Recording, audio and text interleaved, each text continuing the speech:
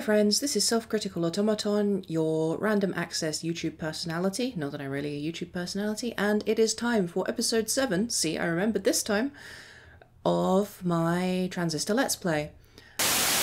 Attention, this is future Tessa seizing control of the narrative. So while I was editing this episode, I realised that for some insane reason, all of the in-game audio is missing. I don't know why this has happened. As far as I can tell, it's some kind of inexplicable computer error, and yes, it will be reprimanded. I've tested other recordings since, my setup has not made the same mistake, I don't know why it happened, but since it's basically impossible for me to re-record footage due to the idiosyncratic way this game runs its save system, and since I did in fact have the subtitles on because I put them on for every game I Let's Play, I figure that this is still usable. All you really miss out on is some crashes, bangs, and Darren Korb's wonderful soundtrack. But let's be real, you're here to listen to my lovely voice anyway, or more accurately, past Tessa's lovely voice, and I really think that I should get a lot more screen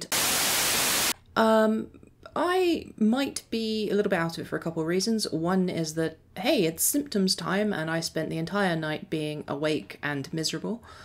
The other being quite simply that, well, I'll explain it in a second. Persons relocated, 3,709, 3,710. That's a really neat detail. I've never actually noticed these numbers ticking up before.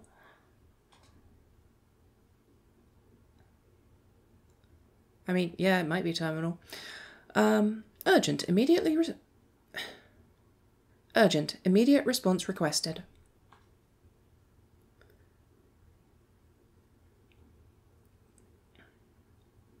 Central Authority urges all individuals to provide relocation preferences as soon as possible. Wide search.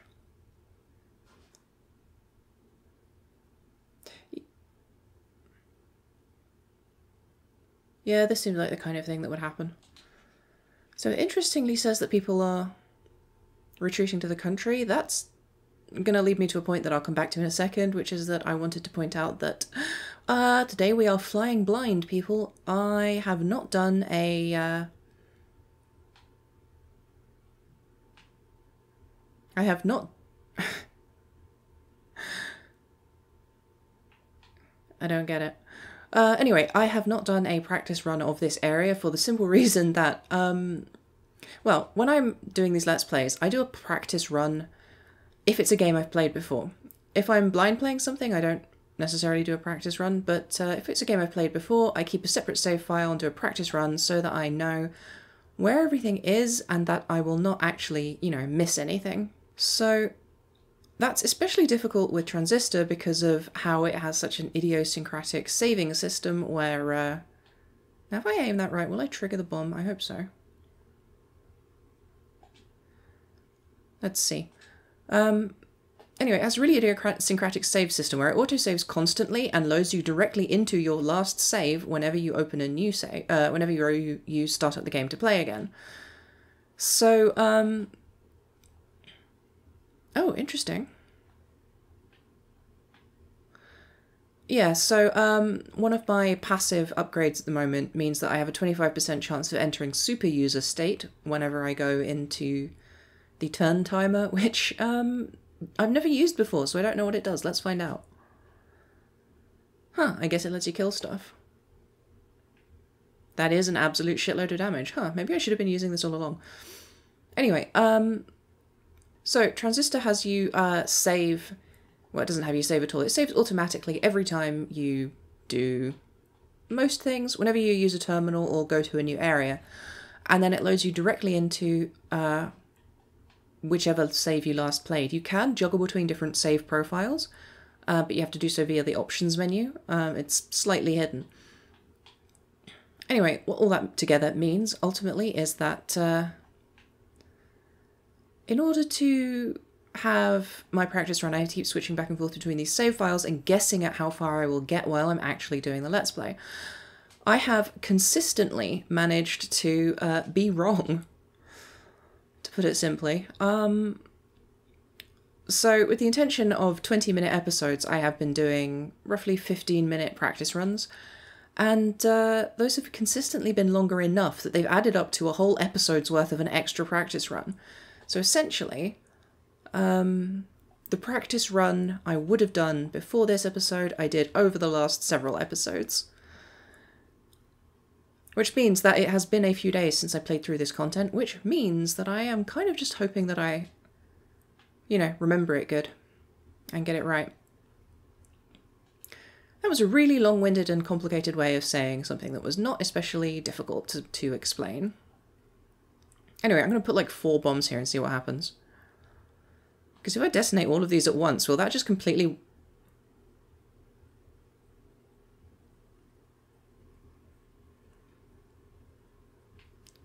Well, I think I've just made these...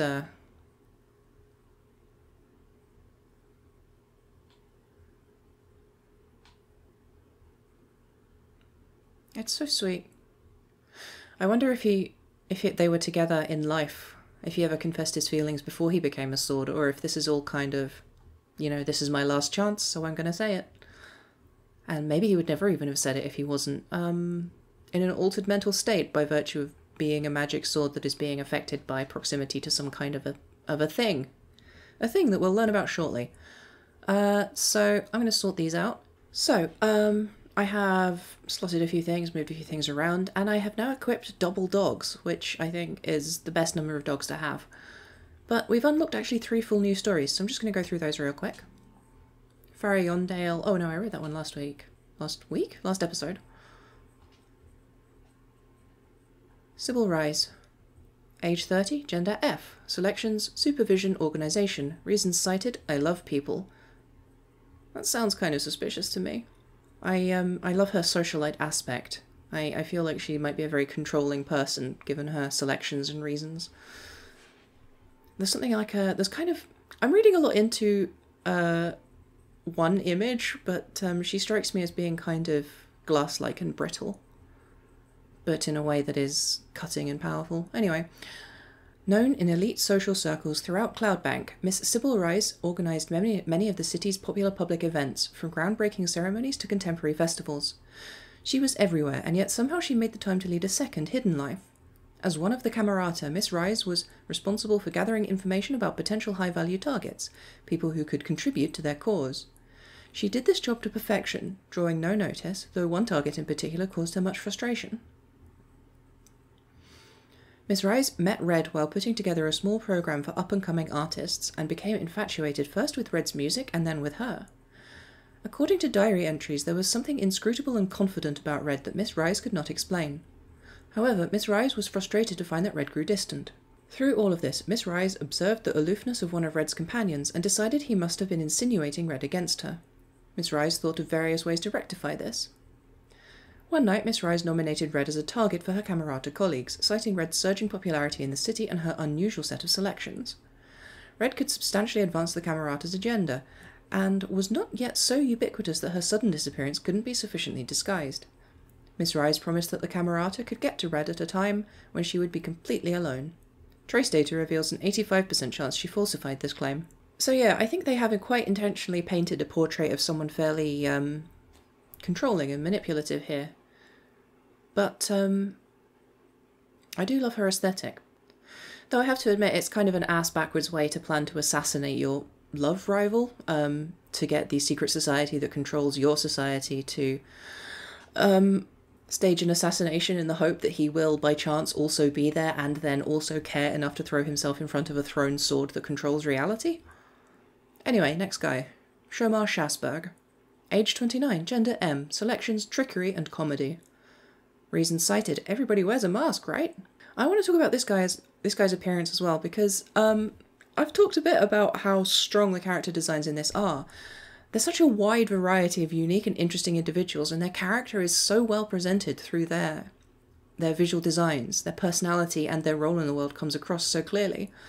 It's clear that, you know, the classical 1920s music hall comedian or vaudeville performer is an influence in this guy's character, but also I kind of think he's a sort of a Harry Houdini style character, a larger-than-life public personality, and you can tell that from looking at him. Considered the most elusive entertainer in Cloudbank by 12% of the population, Mr. Shomar Shasberg earned his reputation through numerous absurd public pranks and other daring or ill-advised feats. Thus he earned the nickname The Magician from his many thousands of fans and enjoyed executing highly unusual, unscheduled performances in Cloudbank's most bustling neighbourhoods. His acts grew more ambitious over time, culminating in his promise to skydrop into a restricted region of Goldwalk and walk right out, escaping admin detection. After constructing his personal glider, Mr. Shazberg sailed forth one evening from a high-rise rooftop to the delight of thousands of onlookers at ground level. Onlookers lost visibility of him as he flew into the dense fog hanging over Goldwalk, though their cheering continued for more than 40 minutes. Mr. Shazberg, meanwhile, completed the skydrop very much as planned. What he did not expect was that several individuals were waiting there for him when he touched down. The Camerata saw in Mr. Shazberg someone who commanded a significant influence over a young and vibrant sector of the city's population. Mr. Shazberg, for his part, initially mistook the Camerata for an administrative group, and was shocked and disappointed to have been located so easily. His famous escape attempts likewise proved unsuccessful in this particular scenario. Nevertheless, more than 80% of individuals who self-identify as fans of Mr. Shazberg's work believe that his disappearance was all part of the stunt. So yeah, here we learned that the admins aren't necessarily part of the Camerata or controlled by the Camerata. The Camerata are a more sinister influence on the city from behind the scenes. Anyway, let's hurry on.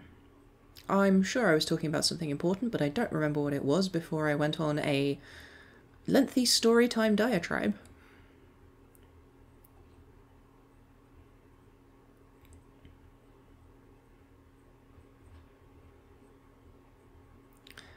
As a big gay, I don't stan a lot of het couples, but I do think... over the years I have become weirdly invested in Red and the Boxer.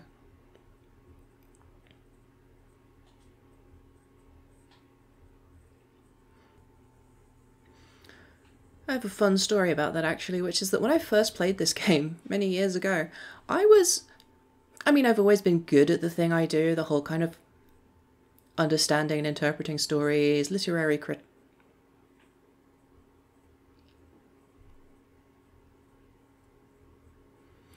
literary criticism and all that jazz. But somehow when I first played this, I did not pick up on the fact that the voice of the guy in the opening cutscene, or that the guy in the opening cutscene and who gets stabbed diving in front of you in the cutscene before the last boss fight that we fought, that's supposed to be the same voice as the voice of her sword. I was confused for a very long time as to why her sword was speaking to her in such affectionate and familiar tones as if they were close friends. Like, how did I miss that?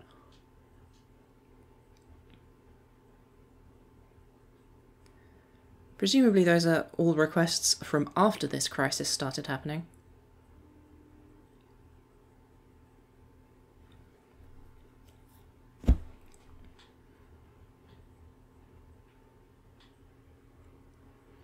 So I'm going to dip through here, then go back to the back door. What does this say? Symptoms described for. Urgent. List of known process symptoms. Are you or anyone you know experiencing any of the following?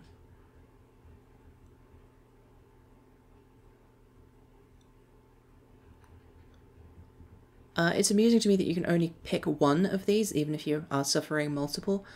That speaks very truly to the automated systems that my local health service has started using, which have a very binaristic view of whether or not you're sick and what your symptoms might be, which makes it very difficult to actually fill out the online forms in a way that helps. It's bad. It's bad design for reasons that I won't get distracted talking about right now. Anyway, let's go with forgetfulness. Please alert your medical professional. Remain indoors until help arrives. Been hearing a lot of that lately. Man, there was a lot of, the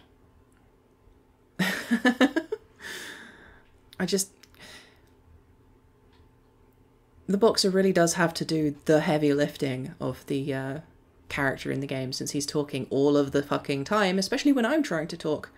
But it's good they picked such a charming voice actor to do it. Anyway, maintenance access. All this does is take me over here. It is literally just there as a fun reference to the 0451 door code, which is, I'll talk about it while I dip in here.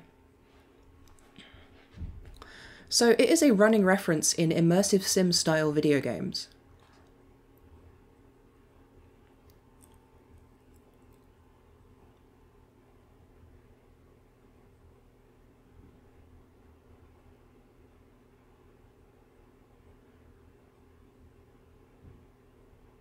I mean, Red's not really doing a lot of punching. She's more in the sort of stabbing things in a way that is possibly an abstract representation of hacking them to fundamentally alter their natures, but, you know.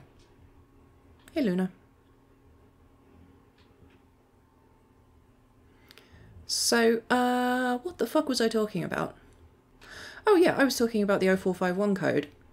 So, basically, it's a running joke almost in immersive sims and in games designed by people who admire the immersive sim as a genre, that there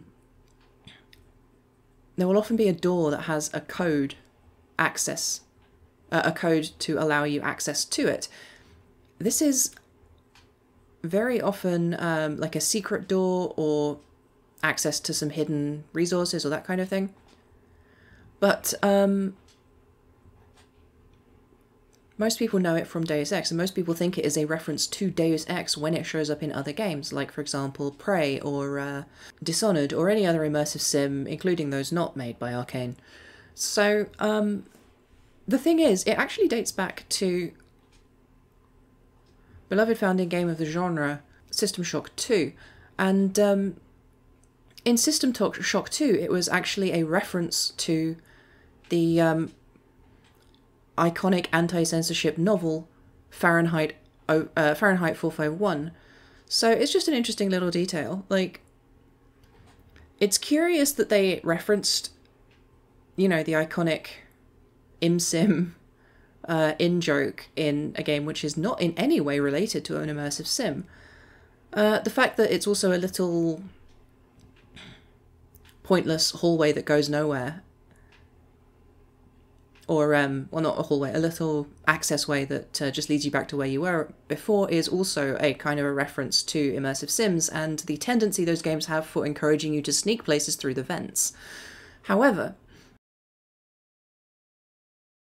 the reference itself is a reference to a reference to a reference, but it's an odd one for this game to make, considering it's not an immersive sim, it's not like an immersive sim, it doesn't really tackle the same themes as immersive sims tend to, because Supergiant as a studio have this curious obsession with certain sets of themes, one of which, most notably, is cyclical events, the cycles of reality and nature and life and death and all of this stuff. While the mechanics tend to be very separate from the narrative and the kind of, like, structural theming of their games, the mechanics, taken entirely separately from the narrative as things unto themselves, do actually usually reflect the themes of the game in certain ways. This is more true from some of their games than others, but it's generally the case. I've completely forgotten what the fuck I was talking about. Anyway, I'm just going to cut here until I'm done with these. Anyway, since I already forgot whatever the hell point it was I was trying to make before I got completely distracted and forgot what I was talking about when I brought up the design and the mechanics and the themes that Supergiant are obsessed with as a studio, let's move on. Because really, if you aren't coming to my channel because you want to hear me forget about things, trail off, go on random tangents,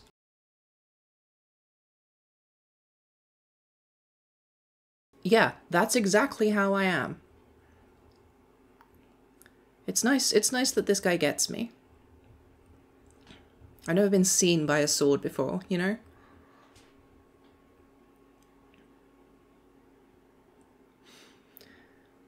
I quite like that because it's a lot more sort of poetic. The Spine of the World is a far more evocative title. And there's that word again that I can't stop using. But one of the amusing and interesting things about this game is that the opponents are all named things like Fetch or Young Lady or whatever. They're very strange and idiosyncratic. Also, I like that there's only been 17 unauthorized swims up here. That seems extremely unlikely for a rooftop pool. Maybe a lot of people get permission first.